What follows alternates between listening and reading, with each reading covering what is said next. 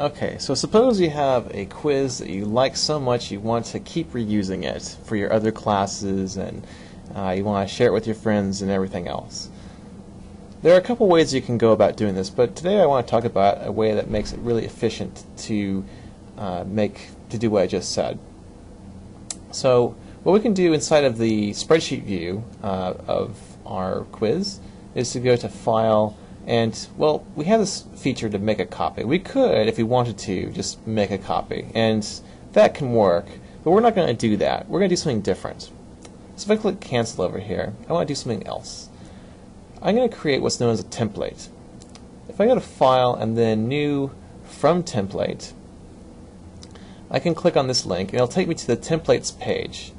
There's a whole gallery of templates that we can use to get started with Google Forms. That's kind of hidden, but for our own purposes, we can create our own templates from things that we like. So, for example, this quiz here that we want to reuse over and over. So what I can do is this. Back on the Templates page, I can click on Submit a Template. What this will do is it'll create a template from that form that we want to create. And so we have to first pick a document.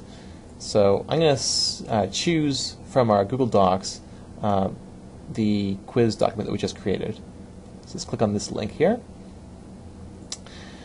It will show up in my list of forms over here. So on the side I have Documents, Presentations, Spreadsheets, and Forms. I'm going to select Forms, and I'm going to select Quiz. Since I just edited it recently, I will select this guy and select that guy. Okay. And now since I'm submitting this template, I'm going to submit this to a public gallery. It means that I'm allowing anybody to make use of this. So if you're not comfortable doing that, then perhaps this is not the thing for you. But if you're comfortable sharing your templates with anybody else who may be interested, it's a pretty straightforward way to easily make copies of a form for your own use.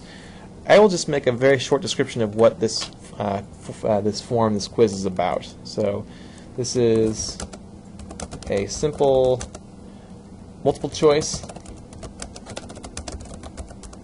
and free text quiz.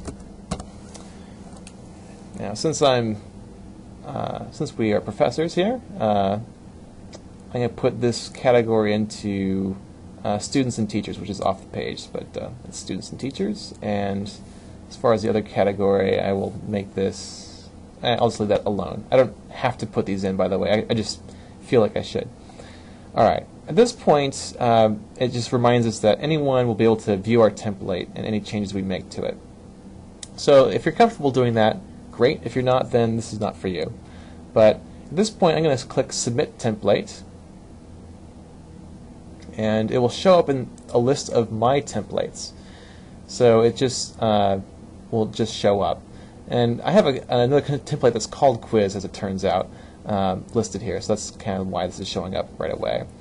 But it'll say here that your template has been saved and should be visible in the template gallery momentarily.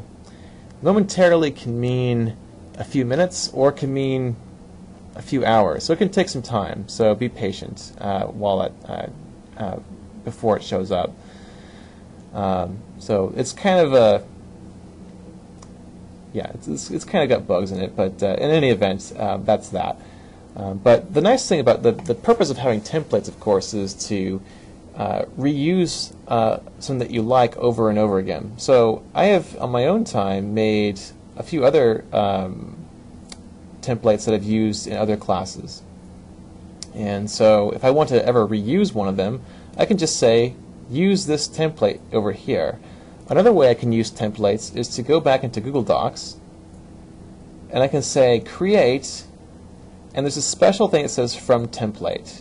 If I say create from template, it will bring me back to the template gallery on Google. There's a list of public templates I've used, as well as my own templates that I've put together. So if I click on my templates, the quiz will appear. Now this is an older quiz that I had produced at another point in time. But in any event, at that point I can say use this template, say for example this quiz, which is a different one, and I will have the ability to reuse that quiz over and over in whatever class I want. and it'll actually show up in Google Docs over here as copy of quiz. So each time I create a new quiz or new whatever, it will show up there. So there you have it.